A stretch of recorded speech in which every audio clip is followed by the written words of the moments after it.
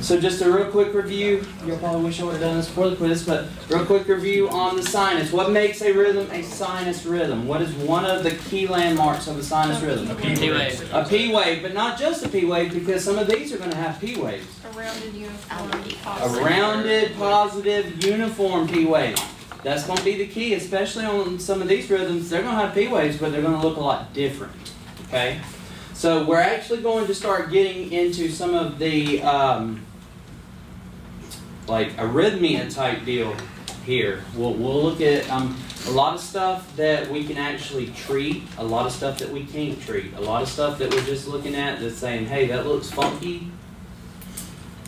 Hopefully they don't die, because there's nothing I'm going to do for it, right? So,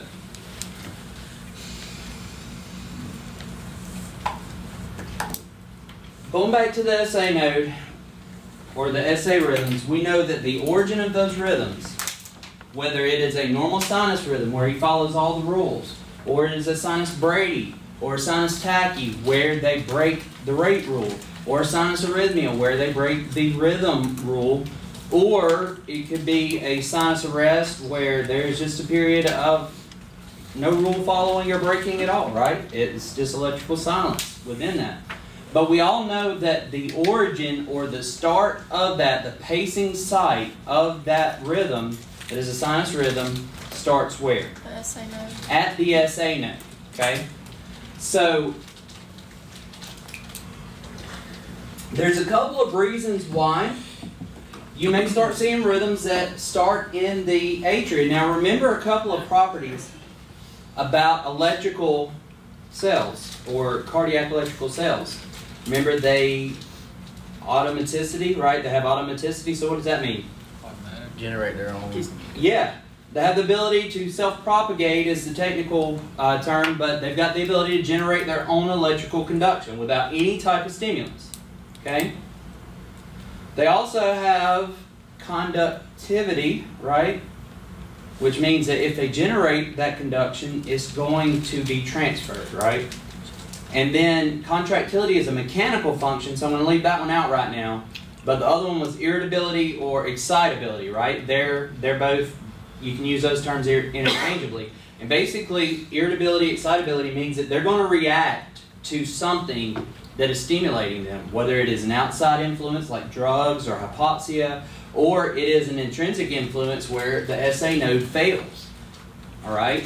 So we talked about with our electrical conduction system, when we're talking a little bit about anatomy, we talked about the fact that the SA node can pace, then the AV junction can pace, and the Purkinje fibers. Well, in between those two, the cardiac cells, they have the properties to be able to create their own conduction as well. And so they may actually pick up and try to pace as well. But what ends up happening is if it's really outside of the normal conduction pathway, it starts being very hectic or chaotic, the rhythms. And that's where you get a lot of your crazy looking arrhythmias and things like that, okay? Atrial dysrhythmia, so they're going to occur anywhere from below the SA node to right at the AV node. All right? So if you think about your atria, and you think about the atrial tissue,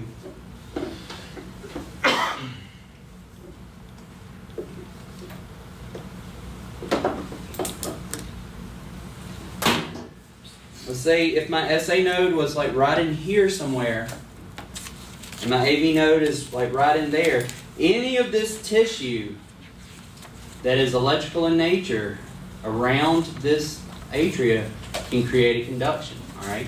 So there's a new term, and I think it's somewhere in here, and it may be in a minute, but I'm going to go ahead and tell you. The new term is ectopy, or ectopic beat, okay? So in medical terminology, a lot of times two completely unrelated fields can use some of the same terminology, which in theory would mean the same thing. A lot of it is based in the root word. But if you think about an ectopic pregnancy, what is an ectopic pregnancy? Pregnant outside of the uterus. Yep. So a ectopic pregnancy is going to be a pregnancy that's implanted or fertilized and implanted outside of the uterus where it's supposed to be. All right? So how do you think we relate that into cardiology? Not necessarily the implantation of a uterus and all of that, but the term ectopic. Be where it's not supposed to be originating from. Exactly.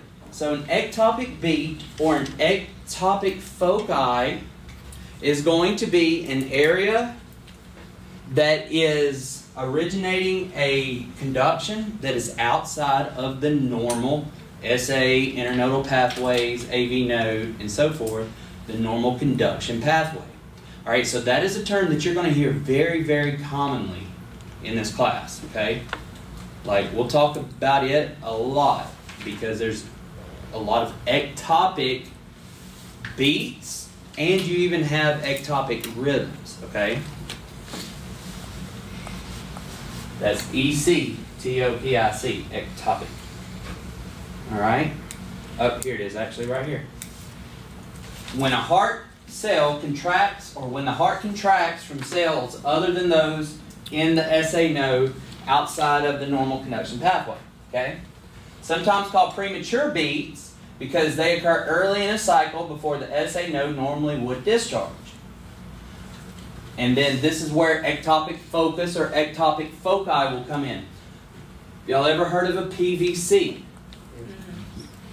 A PVC is probably one of the easier ectopic foci to identify because you got a sinus rhythm just trucking along, then suddenly you got this boom, bam, this big old ugly looking thing that just kind of shows up and then disappears. And what that is an ectopic foci, so just an area in the ventricle that decides, hey, I want to shoot off my own electrical conduction, and it shows up on the monitor.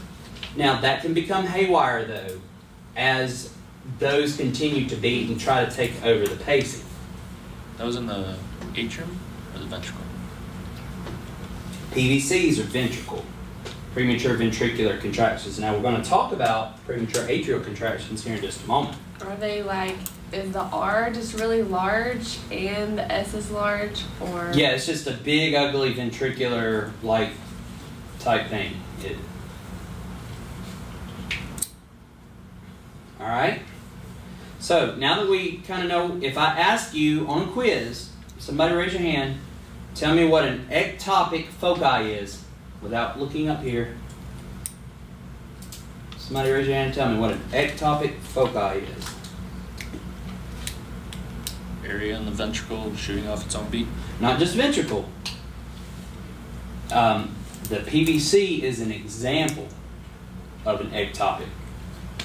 So we're going to have other ectopic areas too. Anything that starts to fire outside of the SA node, outside of the normal conduction and all that, is going to be considered ectopic. Okay? So it's like a beat that fires on its own.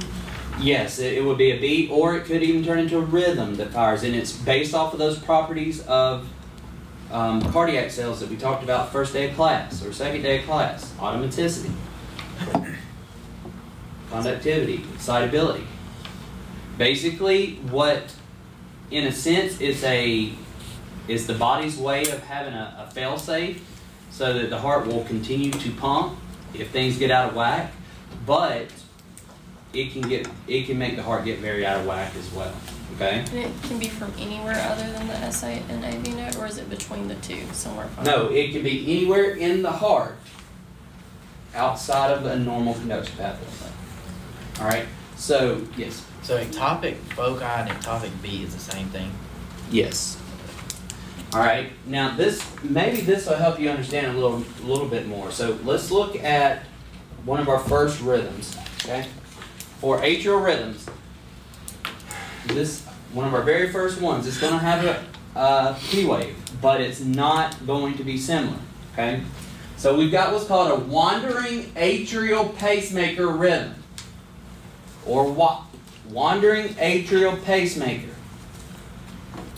So when the pacemaker sites wander or travel from the SA node to other pacemaker sites in the atria, internodal pathways, and then maybe even down to the AV node, all right? So, backing up,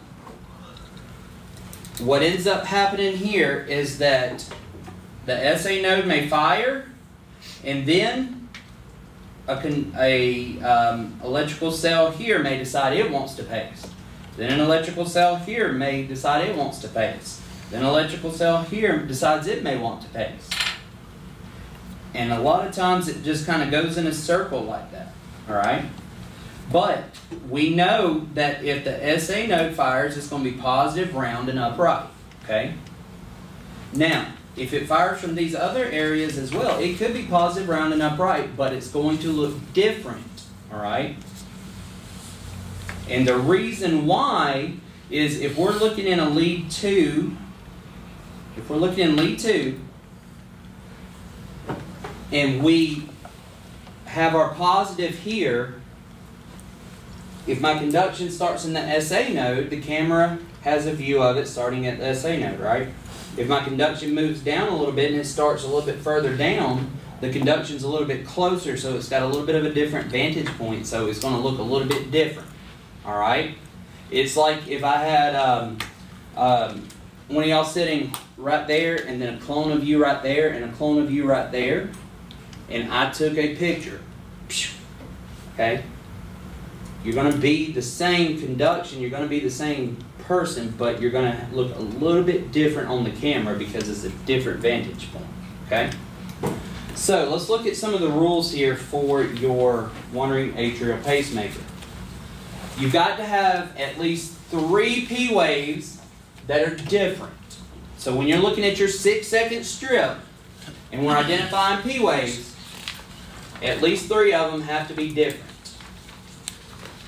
And when I say different, what do I mean?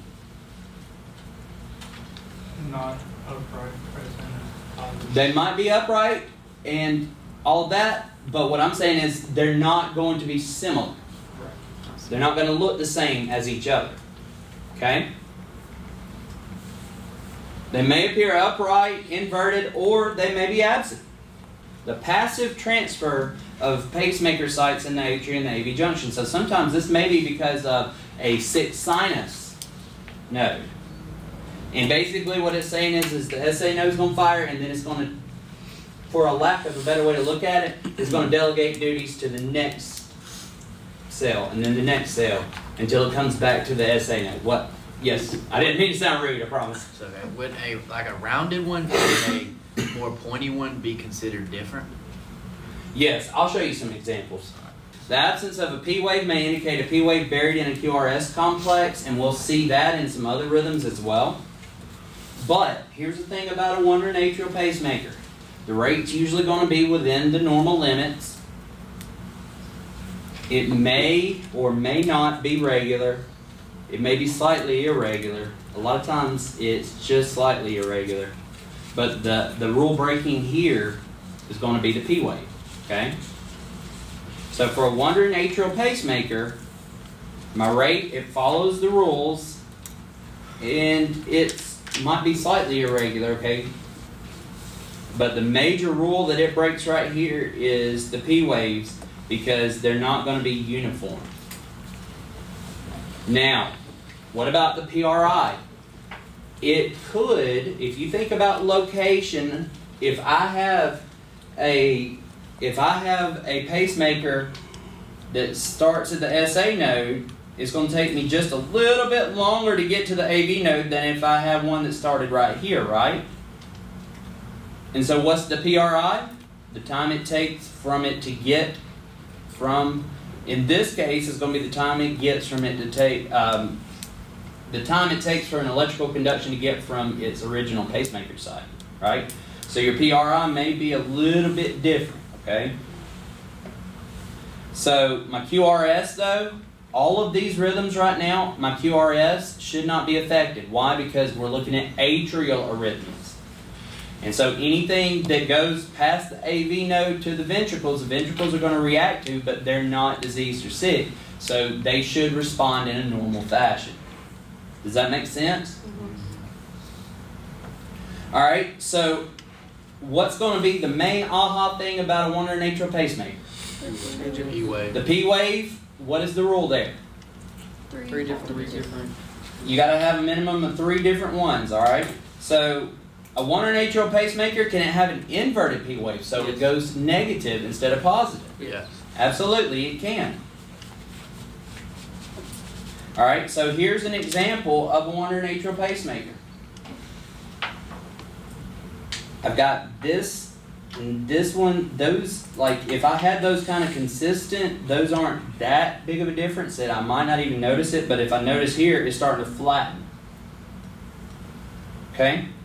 And then look, my P wave flips. And then it looks a little bit different there and a little bit different there. So do I have at least 3 different P waves? Yes, I do. Why do you think it flips? Why do you think that it goes inverted?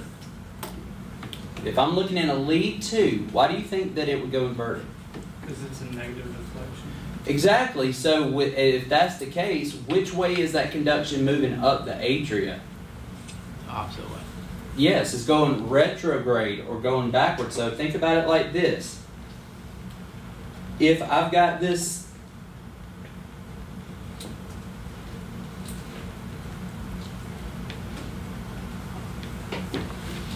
so if my lead 2 is down here, my positive's down here, right? My lead 2, my positive's there. As long as that conduction is going downwards towards that, I'm going to see a positive P wave, right? And then it goes down, and it might look a little bit different, but as it gets closer down, this is why you start to see it start to flatten out. But then as it starts and it gets real low, it actually may start going back upwards to try to conduct the atria, all right? So if that conduction is going away from the positive, it's going to appear how? Upside down. Upside down. And now on that very same strip, you may see it start back over, and you may see it flip again, and then start going smaller and smaller until it starts flipping. All right? But all of this is occurring within the atrium. Now, will you see this all the time? No. So sometimes it might just be flat. The biggest thing with this is that that's just an example showing you how they could flip. You won't always see it flipping. Okay. But what you're going to look for is 3 different P waves. Whether they're flat, whether they're spiky, or whatever, you're going to look for 3 different P waves. Okay. Does that make sense? Yeah. Can it just be 3 different sizes of the same? It could be 3 different sizes. It won't be the same P wave though. Like they could look similar, but it could. They're different Like, anyway. that's what you're talking about. Like how you get and all that is just because it's moving from a different site. Okay, the camera is placed at an angle, and because it is being created at a different location, the camera is picking up just a different vantage, a slightly different vantage point. Okay. All right. So here's another example here. So if I was looking at this, do y'all see the stars here? Each one of the stars kind of represents an area that's creating a P wave. Follow me? Seen this? Heard about this? Y'all good? So if I look here, if I were doing my rate, rhythm, and all that, I've got enough of a QRS right there that I would probably count that towards my rate. 1, 2, 3, 4, 5, 6. And then my rhythm looks regular, not enough for me to like not think it is. But, and really that rate's, we'll leave it at that. But then I go to look at my P wave. So is there a P wave for every QRS? Yes, there is. It doesn't really look like it right there, but it is a little hump. But are they all similar? And they're not. Right? Do you see the difference there? And so I already know I've got at least 3. But now I've got that one and that one. It almost goes non-existent, but then I see it start humping up again, and probably what's going to happen is it's going to kind of start the cycle again. All right? But,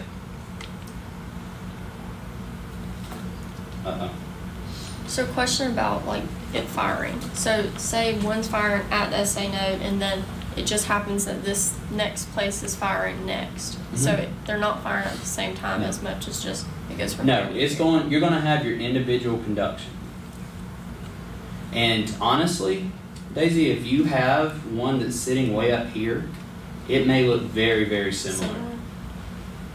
Okay.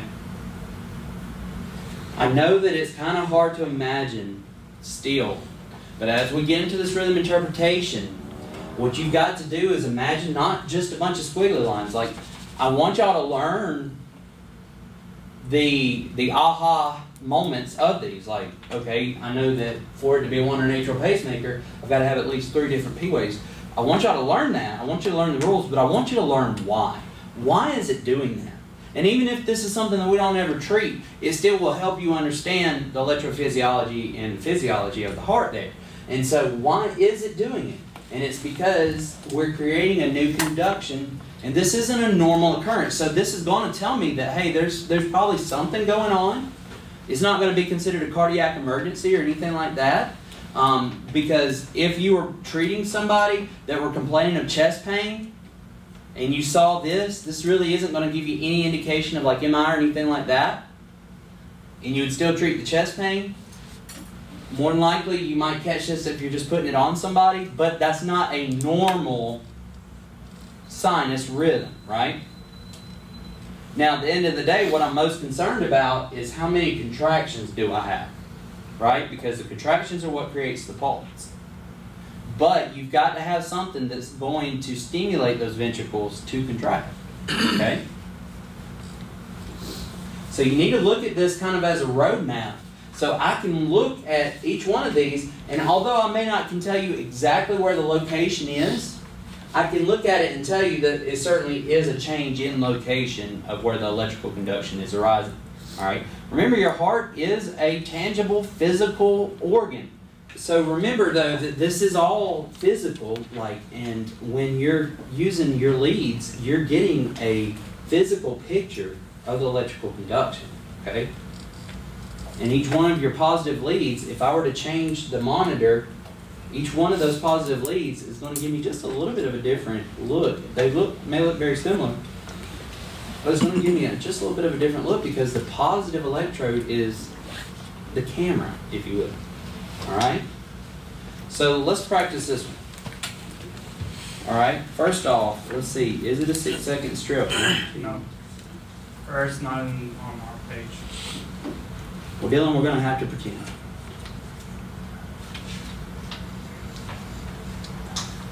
It's not 6 seconds. We're going to have to pretend that it is 6 seconds. Alright. So on our 6-second strip here, what's my rate? Just pretend it's 6 seconds because. 70. All right, so my rate's 70. Is it regular or irregular?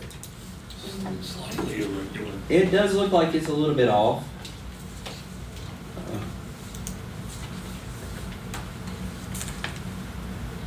Yeah, irregular. All right, so what about my P wave? Okay, so let's look at this. So I've got a P wave and I got a P wave. Those look pretty similar. Uh-oh, what happened here? There's no P wave. Now, if we were talking about junctional rhythms, which I hope to get to this afternoon, then this might be something else. But because when I go to my next rhythm or my next complex, the P wave is different, then I know that it's not going to be a PJC. So don't even think about that right now. All right, but look at that. Look at that. It flipped, didn't it? So do I have at least 3 different? Yes. Yes. All right. So on my P wave, I'm going to put differing sizes and shape or something to that nature. All right. So my PR interval.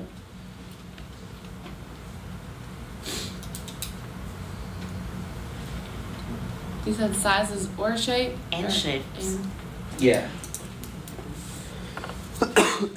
So I can technically get a PR off of that, but if you put variable, especially if they're not close at all, then that's okay. All right, on this one. Does that make sense? Why I might put variable there? Because everyone is different. Yes. Alright. But then if I go and look at my QRS, it looks about 0.08 or so. But if I notice, they're pretty regular, they're very consistent. I know this one looks a little bit different, but it's still, it's still narrow and it's still very consistent with the shape. It's just bigger, okay? So 0.08 or so, all right? But the key here is that I've got at least 3 differing P waves, right? So we're going to call it a wandering atrial pacemaker. Okay? Alright, so in order for me to categorize this as a wandering atrial pacemaker, the rate has to be what? Between what? Is it 60? 60 to 100. So it's got to be within normal limits because that's going to be important when we go to our next rhythm. Alright, the rate's got to be 60 to 100. And I've got to have differing P waves, at least 3 differing P waves, right? So I'll be able to recognize a WAP because of the variable P wave. So in cardiology, when we say variable, we just mean not the same, okay? It varies, okay? What about the next rhythm? Multifocal atrial tachycardia, or MAT. So we just learned about WAP. Now we're going to learn about MAT. MAT is the same as WAP, except the rate is greater than 100. So that means that if I've got a rhythm that is greater than 100, what else does it have to have in order for me to be able to call it a MAT? 3 different P waves. 3 different P waves, all right? It's as simple as that. All right?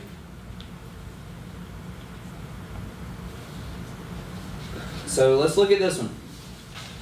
All right, so my 6 seconds here. All right, so my rate is what? Remember, count your QRSs. 120. 120. My rhythm, is it regular or irregular? Irregular. It is. Oh, snap, crackle, and pop. Is irregular. All right. What about my P wave? We don't have this one on here, do we? I don't know, but you got it up here, so. I just can't see that one. I'm sorry. So then I'm asking rhetorical questions, and I'll answer them for you. The P wave is variable. See there? See there? There. There. There.